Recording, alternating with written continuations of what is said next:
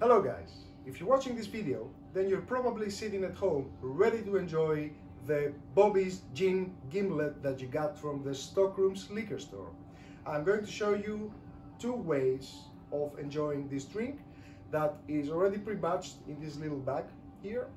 It is a 3-ingredient cocktail made by Bobby's Gin from Schiedam, the Netherlands, a homemade lime oleosaccharum and some citric acid.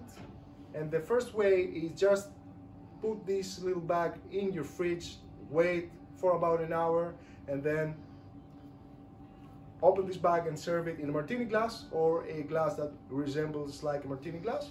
And the second way, if you just want to enjoy on the spot, is pour it over ice cubes in a little rock glass like this. Just very carefully cut the bag with a scissor and then pour it over very carefully in the glass. And last but not least, you add a dehydrated lime as a garnish, and then you can sit back and enjoy. Cheers.